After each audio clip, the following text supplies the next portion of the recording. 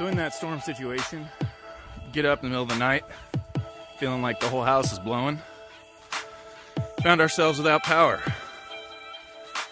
You can't have that. We got all our food relying on that. We're on wells, so we gotta run pumps. We need electricity. Not only that, heating is done with electricity. And there ain't nothing from the grid. So what do you do? Wire something together here with a 110 volt source.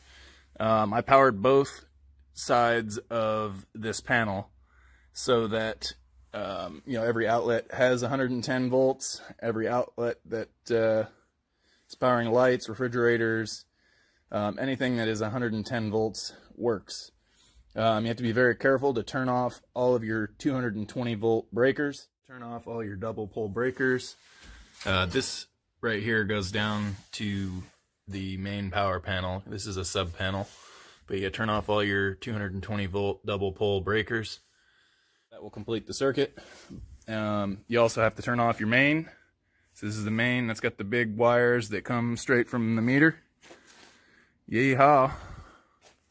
So make sure that's off. And then what I do is from the extension cord, I'll take the neutral and the ground, which would be the green and white wire here. Yep, pointing my finger in there. I'm aware of the danger. Wire both of those to the ground bar because those are both essentially the same thing. Wow, redundancy. Look at that. So then the black wires, you're hot. So I have that going to one breaker here in the garage, and then I have a little dummy. Yes, I know that's live. Go on to this other one here. What that does is, as you can see on the bus bar, we get one phase, and then we've got another opposite phase here that come down underneath the breaker here, down to 2 bars. Those are your bus bars. You can see. And you can see that they alternate, the little probes that come out. So if you backfed into one, it would only get one bus bar.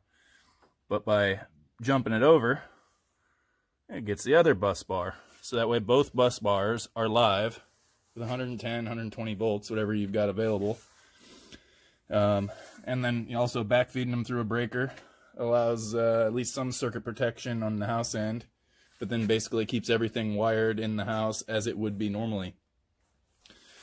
As of right now, I'm running on some extension cords, and I'm probably pulling a little bit more than I should. About 1200 watts. It's not too bad. 11 amps. I'm staying at 60 hertz, but I'm also pulling this out of my other house. The backstory here is that my mother is in the hospital right now, and she has her own meter, which the power went out because it didn't have autopay set up on the bill, and she's paperless, so we didn't see any bills come through. So to save her groceries, as well as have power here in my workshop, I had to rig something together until we were able to get the power turned on, which is a 3-day situation from the power company. But I've done this same method using a 110 volt inverter inside of my bus. I since don't have to do that on the main house. I have a generator wired into the main house since the last 4-day power outage. But I don't have leads over to this side yet to energize this whole panel with disconnects and everything. So if you find yourself in a pinch after a hurricane, power company shuts off the power because of a wildfire or something like this, this is one approach. This may be a little safer than backfeeding through an outlet. But anyway, shared for information. See how we get out of a pinch. All right, have a good one, guys. Best way I've found in a pinch to get power to all the outlets, as well as all your lights to keep everything moving.